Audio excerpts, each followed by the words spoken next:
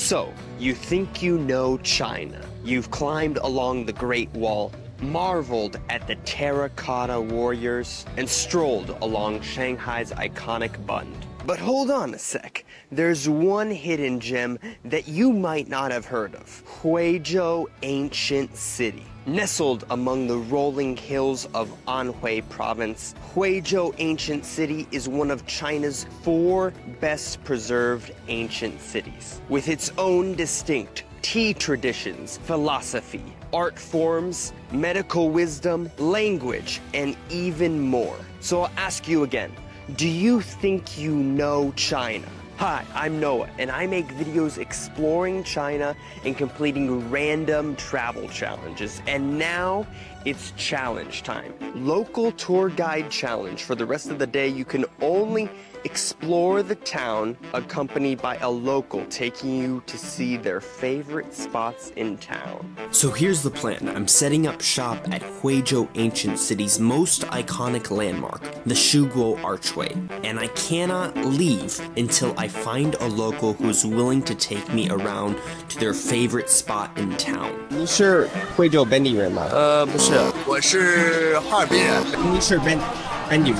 我是本地人。你以为你带我去惠州你最喜欢的地方？这一块最著名的就是这个许国牌坊。当时皇帝给许国这个学士让他建了这个牌坊，其实一开始皇帝的意思不是建8角牌坊，是建6角还是4角什么，然后再去跟皇帝去汇报说什么他建好了一个牌坊，不过是8角牌坊。然后皇帝当时特别的惊讶，然后但因为这个已经建成了，但皇帝也没有办法再说什么，就建成了这个8角牌楼。这个在古代还是一个特别大的一个荣誉的一个东西。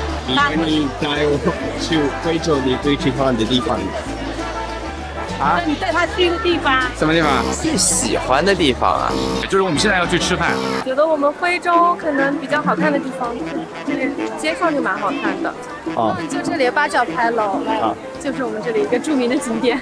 好，有其他的吗？或者？你想让我带你去一个地方，你才能离开这里？对。You can. There. 你们愿意带我去你们最喜欢惠州的地方？可以。真的吗？真的。哦，好，谢谢。Let me introduce you to my new friends, Honghe Jun and Ye Hao Teng. They're juniors in high school who spend their weekends walking around Huizhou Ancient City. Having the opportunity to meander around with them completely enriched my Huizhou experience. For these kids, Huizhou isn't a tourist attraction. It isn't a photo op. It isn't a history book. It's simply the place they grew up, the place they hang out, the place they grab a bite to eat or a refreshing drink. And it was a humbling reminder that Huizhou and most of the historic sites I visit in China aren't dead. They don't simply exist as relics of the past, but they are a part of people's homes and a center of their livelihoods, even today. Alright folks, here I am back in front of the Huizhou Archway. Really grateful for those guys, but now here I am back at it to see if I can get another local to take me around to their favorite spot in Huizhou. Okay, that was quick.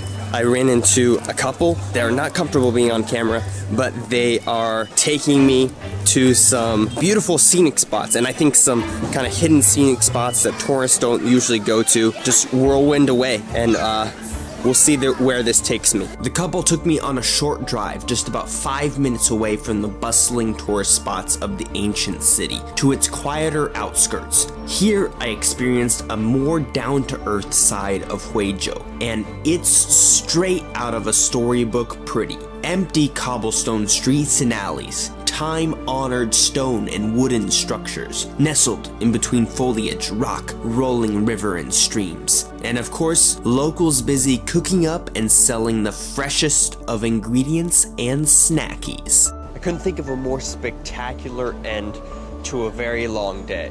Now, this moment is all about relaxing and taking in the gorgeous sunset by the Yuliang Dam.